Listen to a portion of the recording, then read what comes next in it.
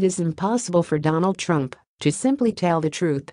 Even when he has the best day of his presidency, he cannot help but lie and try to make it sound significantly better than it was.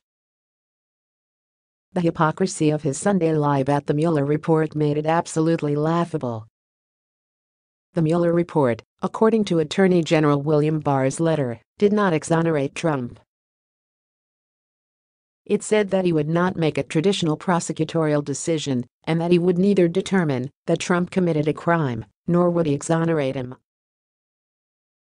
Trump and his supporters will crow today and for some time to come about the conclusions of the Mueller report, but the truth is that we have not seen that report yet. We saw a summary of it from Trump's hand-picked egg. Imagine if Eric Holder, and not GOP-led committees in 10 separate investigations into Benghazi, had determined that Obama and Hillary Clinton had done nothing wrong. Trump and the Republicans would totally have considered that concrete evidence, right?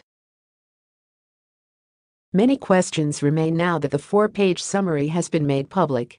If there was no collusion, why did Trump's campaign officials lie about their contacts with Kremlin officials?